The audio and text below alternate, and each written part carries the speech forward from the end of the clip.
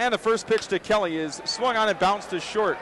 Weird bounce to the back of the infield. Long throw to first. They won't get him in time. They're going to send him from third. And sliding in safe is Dreiling as the throw gets away from McAlpine into the backstop.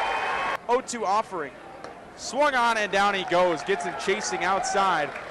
Another strikeout for Heller. Number 8 in the game now. 1-1 offering, a changeup, cut on, slow bounce down third baseline. Hall charges, he'll glove it, and he has no play.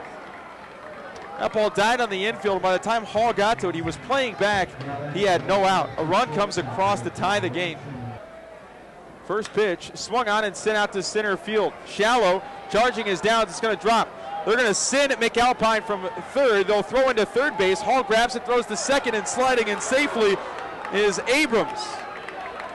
RBI single, and he takes second as well. The Bullfrogs have retaken the lead. They are on top now, 4-3. He waits the pitch from Slayton. The 2-2 offering, hit on the handle, blooped up the middle, a base hit into center. One comes home. They're going to send a second runner. Hall, he slides and he's safe. The Rafters have cut the lead in half on the RBI single from Gottfried, and they are still alive here at home.